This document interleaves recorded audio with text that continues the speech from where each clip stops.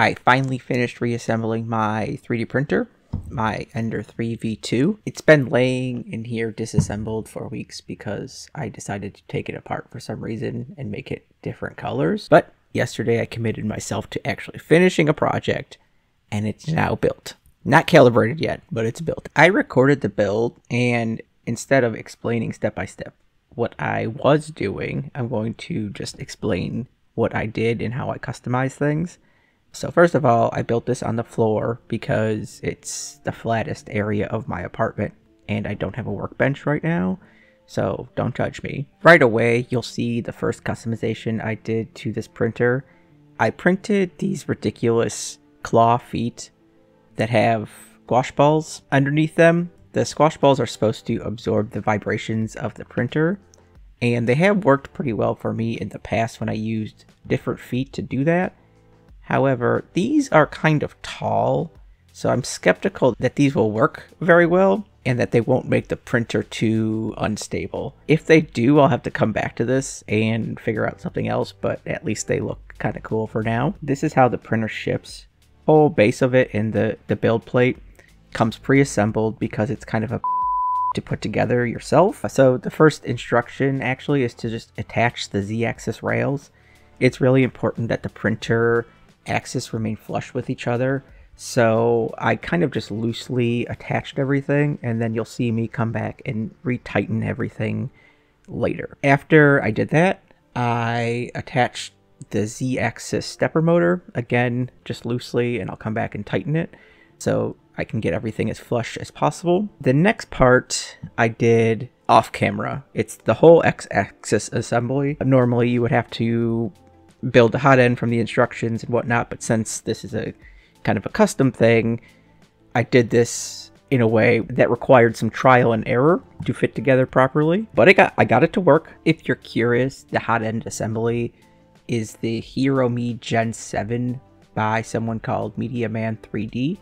I had previously used the Gen 5, I believe it was, and that one worked pretty well, but this one has an additional fan that I wanted to slap in there, so even better.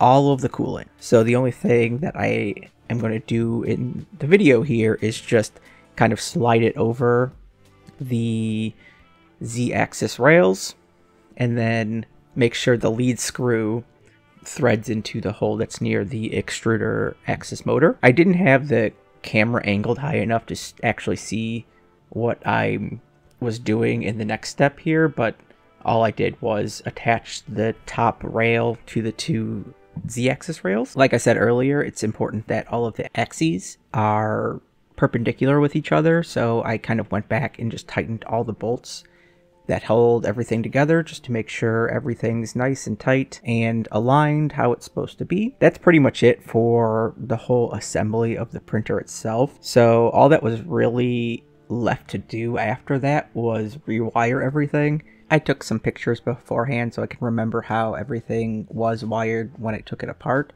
So it really wasn't too hard to kind of put everything back together. There's only so many ways things fit in there anyway. I didn't really feel the need to set up the camera again and re-record that. But I turned it on and the printer was happy, so it works. In keeping with my Blackpink theme here, I used my other 3D printer to print the tensioner knobs, the extruder knobs, and the profile covers, the slot covers for the 2020 and 4040 rails, just to add some little accent colors in there. The last thing I did was just kind of level the bed a bit. I'll come back and do that better later, but what I did was just use a little feeler tool that I have, the 0.2 millimeter, to kind of get things roughly level. I'll use the information from the BLTouch that I have installed later to get that more exact.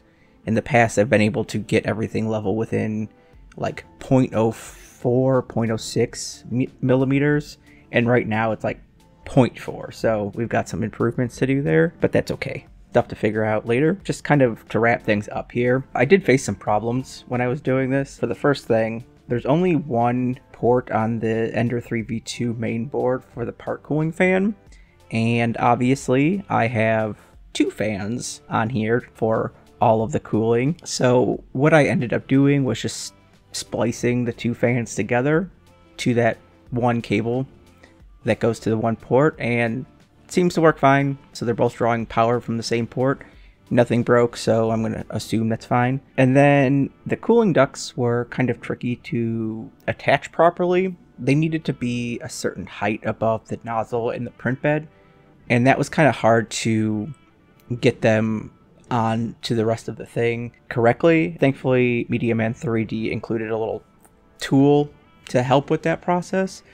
So it wasn't too hard, it just kind of took a while because I was like holding one part and trying to get everything together at the same time. With the BLTouch, this kind of was a challenge. The BLTouch, I mounted on the left side of the whole hotend.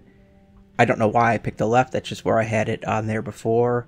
But with this hotend, the Gen 7, first few wings and mounts that I printed kind of interfered with the limiter switch on the x-axis.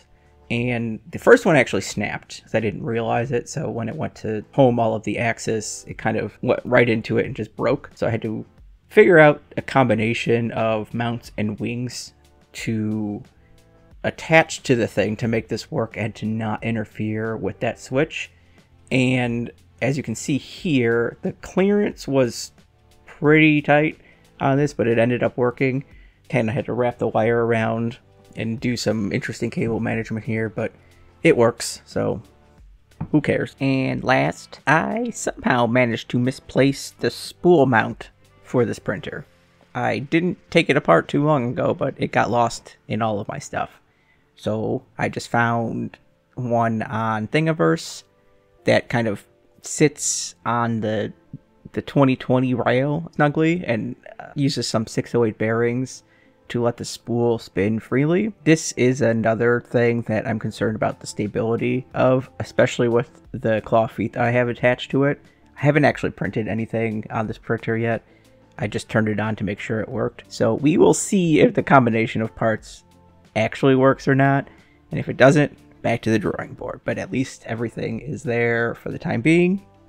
And the next steps are obviously going to do some test prints. I'm going to print a benchy with a cool filament that I got. It's like a black and purple combination. It looked really cool on Amazon. And then I'm going to calibrate everything. Eventually, I'm going to attach a Raspberry Pi with Octoprint onto it so I don't have to deal with the SD card. Later project though. I only have one Raspberry Pi right now, and that's connected to my other 3D printer. So I need to source all of that and get everything together before I can start with that. But otherwise, this was kind of fun to rebuild. I love the black-pink theme that this kind of ended up with. The filament I used was Hatchbox Purple PETG. I personally think this is more of like a hot pink, hence that black-pink theme that I've been saying, but Hatchbox calls it purple. So I will leave links to all the supplemental parts that I printed from various places in the description. Also, I will leave the exact parts that I used to assemble the Hero Me Gen7 with the ender3-v2. It's organized very well in how he distributes it, but still, if anyone wants to kind of do the same thing, the parts will be listed down there as well. Otherwise, what do you think? I think it looks pretty sweet. I love it. Can't wait to see how it prints. Hopefully, it doesn't rock itself apart. Hopefully.